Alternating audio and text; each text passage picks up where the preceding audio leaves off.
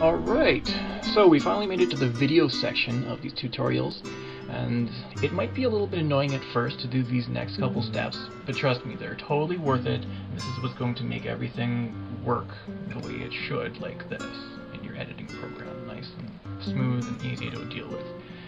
The first thing you want is to get your footage onto your computer. So if you've got, let's say, DVD footage, you'll want to follow my video tutorial on how to get VOB and D2V files. If you're using Blu-ray footage, watch a tutorial on how to get M2TS or MKV files. And if you're using other footage, that just, well, there's no tutorial on that. That just means that your footage is already on your computer and you probably have one of these files, MKV, AVI, or MP4, or maybe even something else. Hopefully not something else. So once it's on your computer, you essentially deal with it all the same way. I'm going to show you that in the next tutorial, but first we need to use some software, and this is where all that AMV app stuff comes in. So go to where you downloaded the AMV app, and the three programs we want right now are AviSynth, the AviSynth plugin pack, and AvsPmod. Okay? If you're curious what these are and what they do, real quick, AviSynth, this is going to sound crazy, AviSynth is a computer programming language that is going to manipulate our footage for us. Okay, what this means in English is we're going to type commands and it's going to manipulate our footage. It's exactly as cool and hacker friendly as it sounds. My phone is ringing.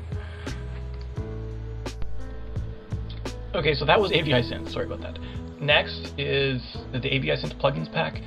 These are the filters that AviSynth is going to use to manipulate our footage. Okay, so if we don't have these, like let's say your footage is really blocky, has a lot of macro blocks in it, you can use a deblocking filter to help remove that blocking in your footage. Okay, so you need the plugins, the filters for that.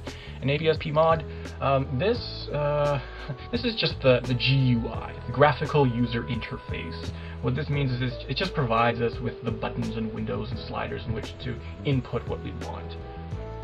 Don't be afraid. It's just like Windows, okay? Windows is a graphical user interface. There's graphics, there's buttons, there's sliders, there's a place where you can type in things.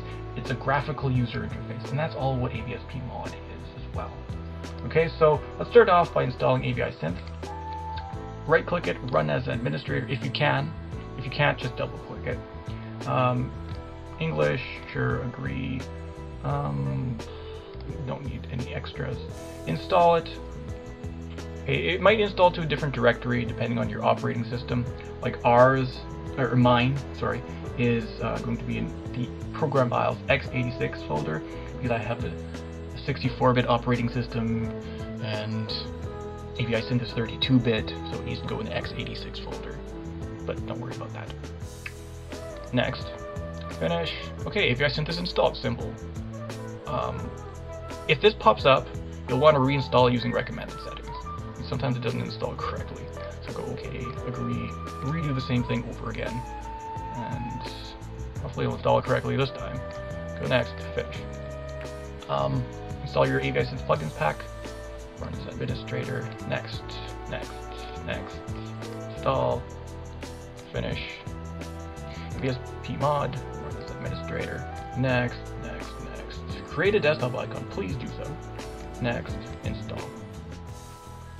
And we don't want to launch it now. Just go finish. Okay, so we're done with those programs. And the next step is going to be creating AviSynth scripts so that we can manipulate our footage. Okay, and that's all it for this tutorial. Well, Mr. Bunny, you just keep going.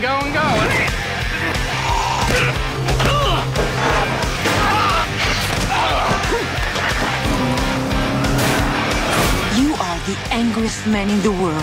If I remember right, you used to like it like that. Ah!